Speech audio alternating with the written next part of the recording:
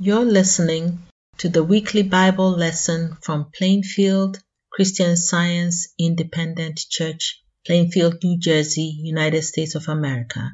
Our citations are from King James Version of the Bible and Science and Health with Key to the Scriptures, 1910 edition by Mary Baker Eddy.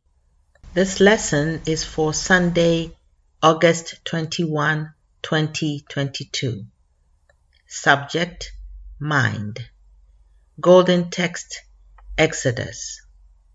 Thou shalt have no other gods before me. Responsive reading, Matthew. And Jesus went about all Galilee, and they brought unto him all sick people that were taken with divers diseases and torments, and those which were possessed with devils, and those which were lunatic, and those that had the palsy, and he healed them. And when they were come to the multitude, there came to him a certain man, kneeling down to him, and saying, Lord, have mercy on my son, for he is lunatic, and sore vexed. For oft times he falleth into the fire, and oft into the water. And I brought him to thy disciples, and they could not cure him. Then Jesus answered and said, O faithless and perverse generation, how long shall I be with you? How long shall I suffer you? Bring him hither to me. And Jesus rebuked the devil, and he departed out of him, and the child was cured from that very hour. The Bible, Ecclesiastes. I applied mine heart to know and to search and to seek out wisdom and the reason of things, and to know the wickedness of folly, even of foolishness and madness. Lo, this only have I found, that God hath made man upright. Psalms. Search me, O God, and know my heart. Try me and know my thoughts, and see if there be any wicked way in me, and lead me in the way everlasting. Daniel. All this came upon the king Nebuchadnezzar. At the end of 12 months, he walked in the palace of the kingdom of Babylon. The king spake and said, Is not this great Babylon, that I have built for the house of the kingdom by the might of my power, and for the honor of my majesty? While the word was in the king's mouth, there fell a voice from heaven, saying, O King Nebuchadnezzar, to thee it is spoken, the kingdom is departed from thee, until thou know that the Most High ruleth in the kingdom of men. The same hour was the thing fulfilled upon Nebuchadnezzar, and he was driven from men, and did eat grass as oxen, and his body was wet with the dew of heaven, till his hairs were grown like eagle's feathers, and his nails like birds' claws. And at the end of the days I, Nebuchadnezzar, lifted up mine eyes unto heaven, and mine understanding returned unto me. And I blessed the Most High, and I praised and honored him that liveth forever, whose dominion is an everlasting dominion, and his kingdom is from generation to generation. At the same time my reason returned unto me, and for the glory of my kingdom mine honor and brightness returned unto me, and my counselors and my lords sought unto me, and I was established in my kingdom, and excellent majesty was added unto me. Now I, Nebuchadnezzar, praise and extol and honor the King of heaven, all whose works are truth. Jeremiah. For I know the thoughts that I think toward you, said the Lord, thoughts of peace and not of evil, to give you an expected end. Then shall ye call upon me, and ye shall go and pray unto me, and I will hearken unto you. And ye shall seek me and find me, when ye shall search for me with all your heart. And I will be found of you, saith the Lord, and I will turn away your captivity. Isaiah. Thou wilt keep him in perfect peace, whose mind is stayed on thee. O Lord our God, other lords beside thee have had dominion over us, but by thee only will we make mention of thy name. Therefore hast thou visited and destroyed them, and made all their memory to perish. Luke. And Jesus returned in the power of the Spirit into Galilee. And it came to pass afterward that he went throughout every city and village, preaching and showing the glad tidings of the kingdom of God. And they arrived at the country of the Gadarenes, which is over against Galilee. And when he went forth to land, there met him out of the city a certain man, which had devils long time, and wear no clothes, neither abode in any house, but in the tombs. When he saw Jesus, he cried out and fell down before him, and with a loud voice said, What have I to do with thee, Jesus, thou Son of God Most High? I beseech thee, torment me not. For he had commanded the unclean spirit to come out of the man, for oftentimes it had caught him, and he was kept bound with chains and in fetters, and he brake the bands, and was driven of the devil into the wilderness. And Jesus asked him, saying, What is thy name? And he said, Legion, because many devils were entered into him. And they besought him that he would not command them to go out into the deep. And there was there an herd of many swine feeding on the mountain. And they besought him that he would suffer them to enter into them. And he suffered them. Then went the devils out of the man, and entered into the swine, and the herd ran violently down a steep place into the lake, and were choked. When they that fed them saw what was done, they fled.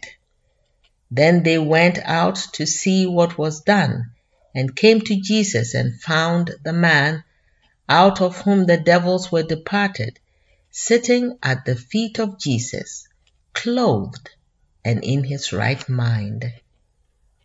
Now the man out of whom the devils were departed besought him that he might be with him. But Jesus sent him away, saying, Return to thine own house, and show how great things God hath done unto thee. Hebrews. For the word of God is quick and powerful, and sharper than any two-edged sword, piercing even to the dividing asunder of soul and spirit, and of the joints and marrow, and is a discerner of the thoughts and intents of the heart. Neither is there any creature that is not manifest in his sight, but all things are naked and opened unto the eyes of him with whom we have to do. Let us therefore come boldly unto the throne of grace, that we may obtain mercy and find grace to help in time of need. Romans. For whatsoever things were written aforetime were written for our learning, that ye may with one mind and one mouth glorify God, even the Father of our Lord Jesus Christ.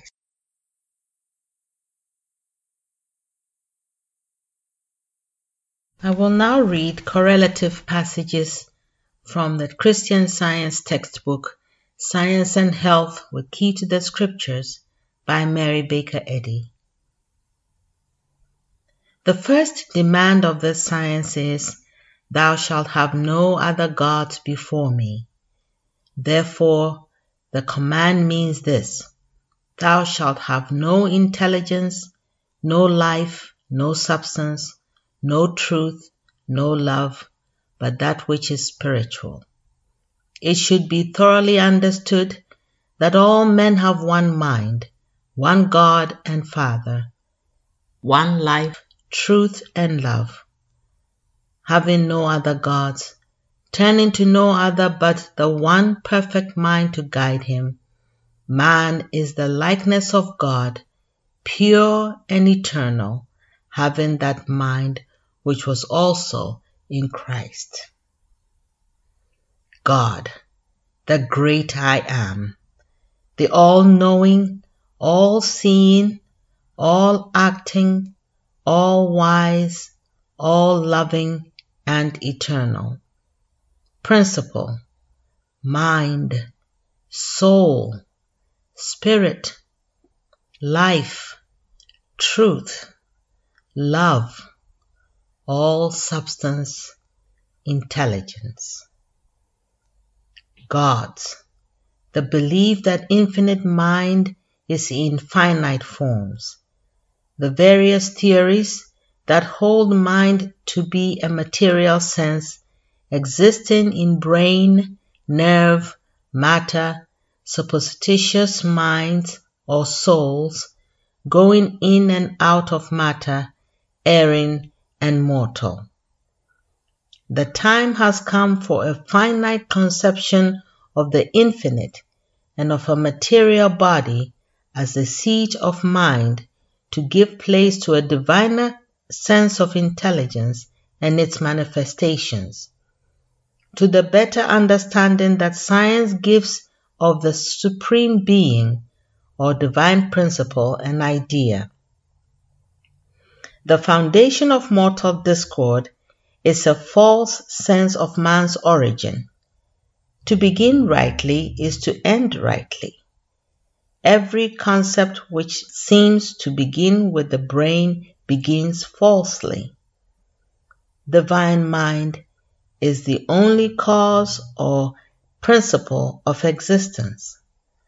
Cause does not exist in matter, in mortal mind, or in physical forms. Mortals are egotists. They believe themselves to be independent workers, personal authors, and even privileged originators of something which deity would not or could not create. The understanding that the ego is mind and that there is but one mind or intelligence begins at once to destroy the errors of mortal sense and to supply the truth of immortal sense. This understanding makes the body harmonious. It makes the nerves, bones, brain, etc. servants instead of masters. The brain can give no idea of God's man. It can take no cognizance of mind. Matter is not the organ of infinite mind. The human thought must free itself from self-imposed materiality and bondage. It should no longer ask of the head, heart, or lungs, what are man's prospects for life? Mind is not helpless. Intelligence is not mute before non-intelligence. Mind, God, sends forth the aroma of spirit, the atmosphere of intelligence. The belief that a pulpy substance under the skull is mind is a mockery of intelligence, a mimicry of mind. The so-called laws of matter are nothing but false beliefs that intelligence and life are present where mind is not. These false beliefs are the procuring cause of all sin and disease. The opposite truth, that intelligence and life are spiritual, never material, destroys sin, sickness, and death. When God heals the sick or the sinning, they should know the great benefit which mind has wrought. They should also know the great delusion of mortal mind when it makes them sick or sinful.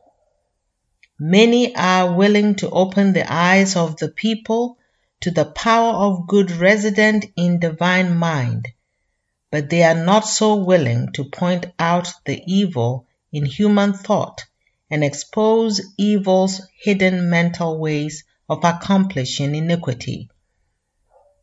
Why this backwardness, since exposure is necessary to ensure the avoidance of the evil? All sin is insanity in different degrees. The Christian scientist, understanding scientifically that all is mind, commences with mental causation, the truth of being, to destroy the error. This corrective is an alterative reaching to every part of the human system. According to Scripture, it searches the joints and marrow, and it restores the harmony of man. Any abnormal condition or derangement of the body is as directly the action of mortal mind as is dementia or insanity. It is recorded that once Jesus asked the name of a disease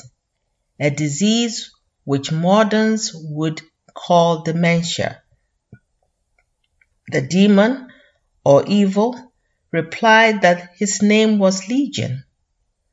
Thereupon, Jesus cast out the evil, and the insane man was changed and straightway became whole. The Scripture seems to import that Jesus caused the evil to be self-seen and so destroyed.